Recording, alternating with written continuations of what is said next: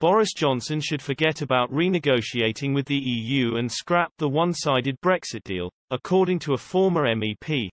The Prime Minister is continuing to engage with the EU over the controversial Northern Ireland Protocol and this week called for practical solutions to the ongoing trade row. Brexit Minister Lord Frost is leading talks with Brussels and has so far resisted the temptation to trigger emergency legislation and suspend the treaty. Daniel Hannan, a former Tory MEP for South East England, has described discussions over the Irish border between the two sides as dialogue of the deaf. The protocol was created to protect the Good Friday Agreement and prevent a hard border, but this has angered unionists as it ties Belfast to the EU regulatory framework and effectively erected a trade barrier down the Irish Sea.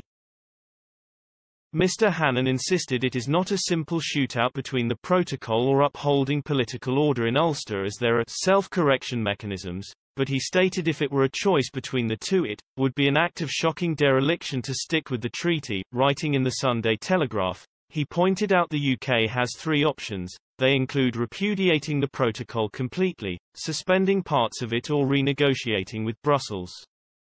He wrote, "The first option is the most drastic, but also the cleanest. The Northern Ireland Protocol is an unequal treaty, a product of the Benn Act and other parliamentary manoeuvres designed to weaken Britain. It is not just one-sided. It is deliberately designed to show that withdrawal carries a terrible price." Mr. Hannan acknowledged the second option to trigger Article 16 is more limited, as the UK would need to clearly demonstrate a number of issues with the protocol.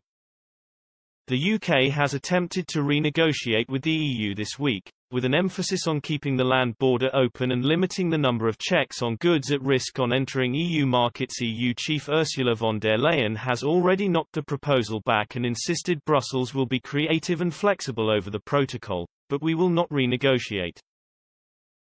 Mr. Hannan added, "If Brussels were genuinely interested in the integrity of its single market, it would have no problem with what Britain is proposing.